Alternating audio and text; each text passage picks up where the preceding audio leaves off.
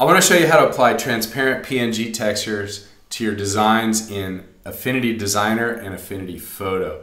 So I've got a graphic from the Soundwave collection. Let's select all these layers except for the background color and group them, Command or Control G. The next thing we want to do is let's place in a texture. So let's go File, Place.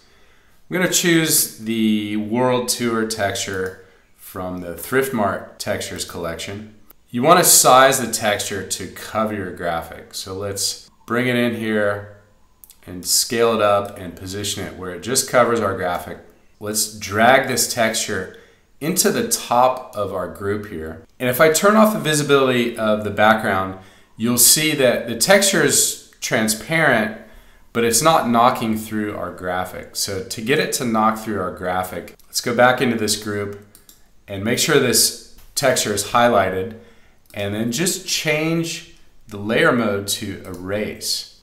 And now when you see that I turn off the background, that texture is being knocked through, and I can change that background color to say like a blue or something, and you'll see we're just going back to the fabric color.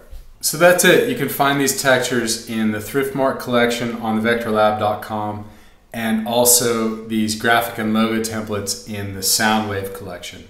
Thanks for watching.